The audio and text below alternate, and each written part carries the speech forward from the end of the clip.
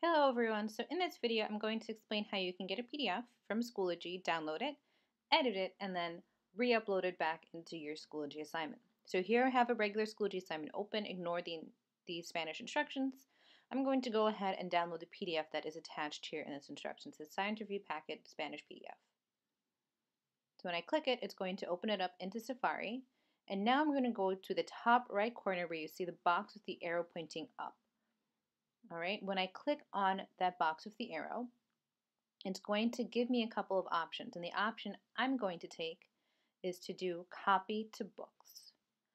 Books is an app that every single iPad already has, and it's the easiest I found to use to edit PDFs.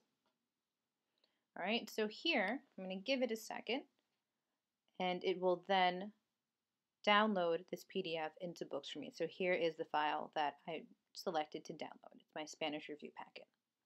All right, and just to quickly show you, this is what the Books app icon looks like. It's right underneath the photo icon and above the YouTube icon.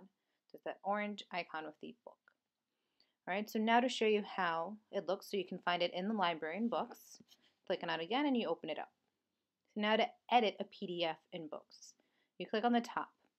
When you click on the top, you then have these options open. The top right, you'll see a pen within a circle.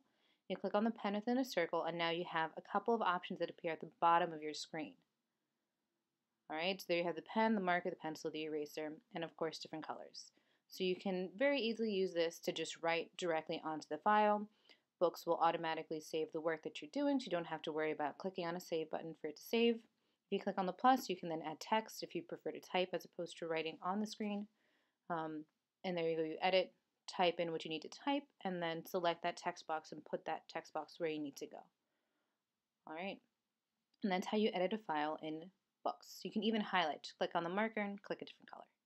So now to then submit this back into Schoology, click on the three dots at the bottom right of the file, and click on Share PDF.